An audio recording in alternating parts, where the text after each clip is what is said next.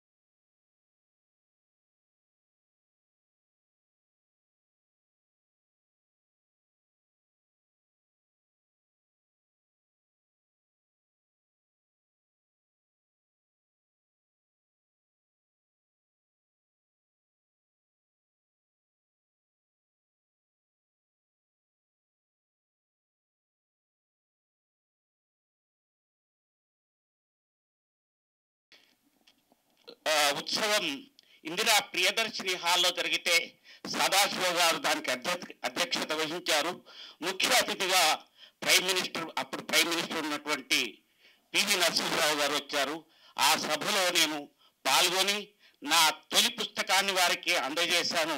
అది తెల్లారి వార్తాపత్రికలో నా పుస్తకంతో సహా ఆయన ఫోటో వచ్చింది. అదొక నాకు గుర్తు.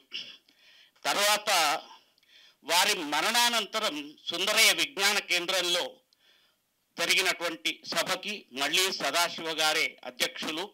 తర్వాత పివి నరసింహారావు గారు వచ్చి మాట్లాడారు.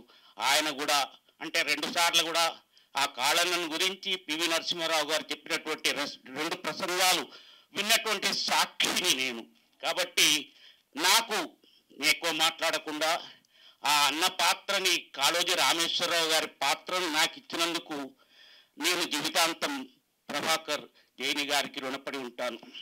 సోదరుడు అసలు కాళోజీ గారు కనుక ఇవాళ ఉన్నట్లయితే, ఏమిటయ్యా ఇంత ముమ్మూర్తులా నన్ను నేను చూసుకున్నట్టుగా ఉన్నది అని చెప్పేసి అనేంత ముమ్మూర్తుల ఈ కాళోజీ పాత్రకి ఏమాత్రం మేకప్ లేకుండా ఆ దొరకటం అనేటువంటిది ప్రభాకర్ జైని గారి అదృష్టం.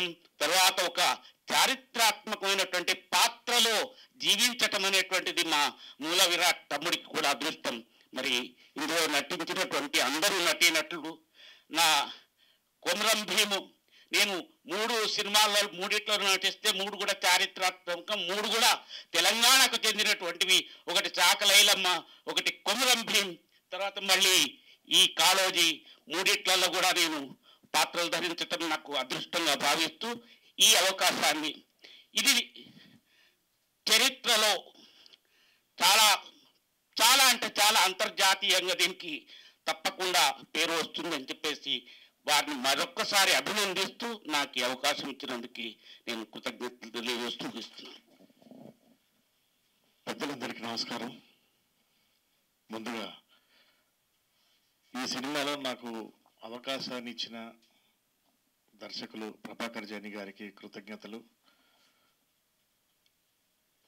నేను ప్రభాకర్ జైని గారి డైరెక్షన్లో ఆల్రెడీ అంపచెయ్య అంటే ఒక నేషనల్ అవార్డు నవలని సినిమాగా చేశారు. మళ్ళీ ఇప్పుడు ఈ కాళోజీ సినిమాని చేస్తున్నారు. అది నవల నేషనల్ అవార్డు తీసుకున్న నవల సినిమాగా చేశారు. ఈ సినిమాకి నేషనల్ అవార్డు రావాలని కోరుకుంటున్నాను.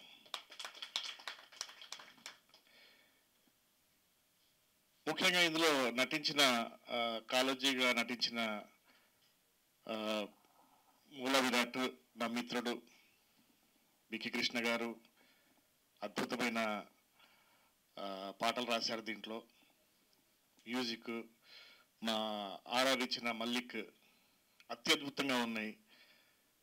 అండ్ విజయలక్ష్మి జైని గారికి మరొకసారి కృతజ్ఞతలు తెలుపుకుంటూ ఈ సినిమా అత్యద్భుతంగా, నిజంగా ఈ సినిమా మీరు స్క్రీన్ మీద చూస్తే కాళోజీ గారిని కలవని వాళ్ళు ఎవరైనా, ఉద్యోగంలో ఉన్న వాళ్ళు ప్రతి ఒక్కళ్ళు దీన్ని ఓన్ చేసుకుంటారు, ఓన్ చేసుకోవాలని.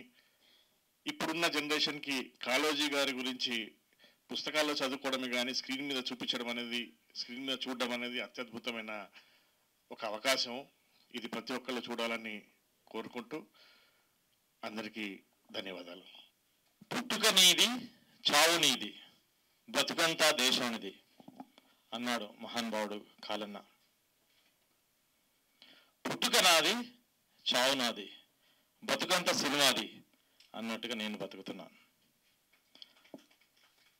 ఇలా బతుకుతున్న మనిషికి ఒక అద్భుతమైన వేషం ఇచ్చి, అసలు కాళోజీ గారు అంటేనే ఇంతకుముందు మీరు మాట్లాడారు, మీ పేరు నాకు తెలియదు, కళ గారు, తెలంగాణకి తిలకం, తెలంగాణకి బొట్టు. మనిషిని అందం ఎంత ఉండని, ఎలా ఉండని అలా బొట్టు కట్టుతోటే మనలో ఉన్న తేజస్సు బయటపడుతుంది. ఆయనతో పోల్చారు. అంటే ఒక సూర్యుడు, ఒక చంద్రుడు, ఒక కాళోజీ, అంతే. కాళోజీ ఈ లేజీ కాదు. ఓకే, అలాంటి మహానుభావుడి క్యారెక్టర్ నాకు ఇచ్చినందుకు, ఆ పోలికలతో నేను ఉన్నందుకు, నేను పుట్టినందుకు, నన్ను విజయలక్ష్మి జైని గారు, ఈ సినిమా నిర్మాత గారు నన్ను నటునిగా ఎంచుకున్నందుకు, దర్శకులు ఈ సినిమాలో నన్ను నటునిగా ఎంచుకున్నందుకు నా జీవితం ధన్యం. నేను ఇప్పటివరకు 55 సంవత్సరాలు నాకు పుట్టి సాధించింది ఏం లేదు. ఏమంటే ఏం లేదు. ఇన్ని రోజులు భూమికి భారంగానే బతుకుతున్నా. సో ఎవరన్నా, నా మిత్రుడు ఉన్నాడు ఇక్కడ గోవర్ధన్ రెడ్డి, సో ఎవరన్నా అరే నువ్వు ఏం చేసావు అని అన్నారనుకో, సో ఇది చెప్పుకోవచ్చు, నేను కాలేజ్ కోసం పుట్టానేమో, అందుకోసమే ఇన్ని రోజులు ఉన్నానేమో అన్నంత ఆనందం. అంటే కాలేజీ గారు చాలా బుక్స్ రాశారు. కాలేజీ గారి గురించి చెప్పాలంటే మనం కూడా చాలా బుక్స్ రాయొచ్చు. మహానుభావుడు, సూర్యుడు చంద్రుడు నెక్స్ట్ కాలేజీ అన్నాను. ఇంకంతకంటే పెద్ద గొప్ప పోలిక ఏమి ఉండదు నాకున్న అర్హతలు. సో ఈ సినిమా విషయానికి వస్తే, పేపర్ అనౌన్స్మెంట్ వచ్చినప్పుడు నేను అటు ఇటు కొంచెం కష్టపడి డైరెక్టర్ గారి ఫోన్ నెంబర్ తీసుకొని ఆయనకి సంప్రదించడం జరిగింది. తర్వాత విషయం డైరెక్టర్ గారు చెప్తారు. సో ఎక్కువగా నేను మీ సమయం తీసుకోను. ఈ సినిమా నాకు రావడం అనేది నా పూర్వజన్మ సుకృతమే. ఇలాంటి అవకాశం ఇచ్చినందుకు మరొకసారి దర్శక నిర్మాతలకు నా యొక్క అభినందనలు. అలానే నాకు ఈ ఈ ఇండస్ట్రీ పెద్ద పరిచయం లేదండి. ఫస్ట్ పరిచయం చేసింది ప్రభాకర్ జైని గారు. Thank you so much. And ఈ ఆ పరిచయాన్ని కల్పించింది కళా గారు. Thank you so much.